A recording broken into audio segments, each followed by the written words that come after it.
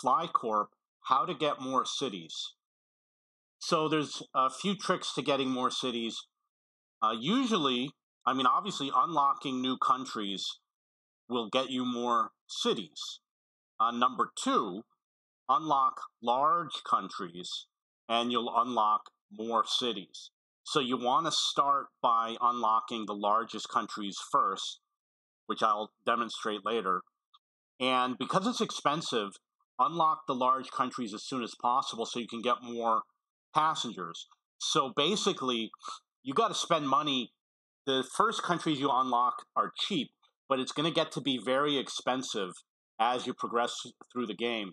So you want to unlock the large countries as soon as possible so you can use that income later in the game. There's a limit to how many cities spawn in each country. It used to be 25, but as of today, it is 50. However, I'm going to show you with China that you can actually get more than 50. Cities will continue to spawn as you play the game, so it may take many hours of playing to see some of the cities in countries including Europe and the USA. So I have China here. It's going to show up in a second. So this is China for FlyCorp, and I have 50 cities open, and it's my only country that is open in the map. It has every city connected. It's making lots of money. However, I'm maximizing the amount of money I can make. I can't make more money because there's no new passengers, no new cities, etc.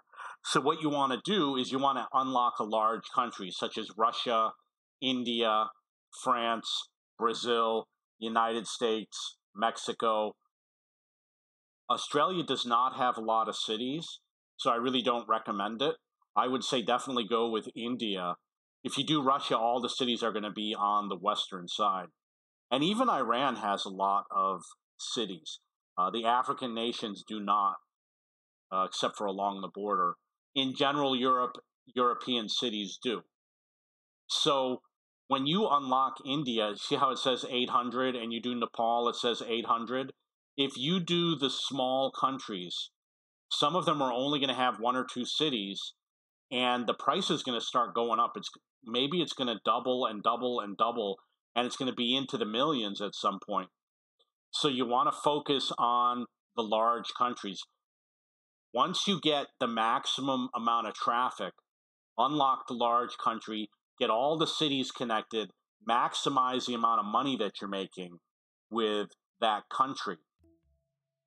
Do your connections to transfer people to the neighboring country, to the capital cities.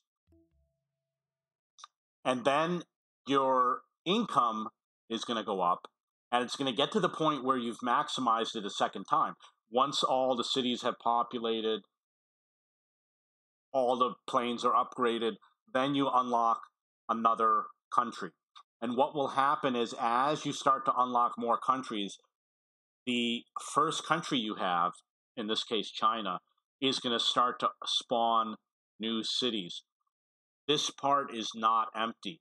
When I played and I unlocked all the countries, I had a lot of cities over here. It's actually not that many. It's not going to be completely filled like this side is, but there's going to be a lot of countries in the north, a lot of countries in the south. Sorry, a lot of cities in the north and a lot of cities in the south. And you're probably going to have more cities appearing over here that have not appeared yet.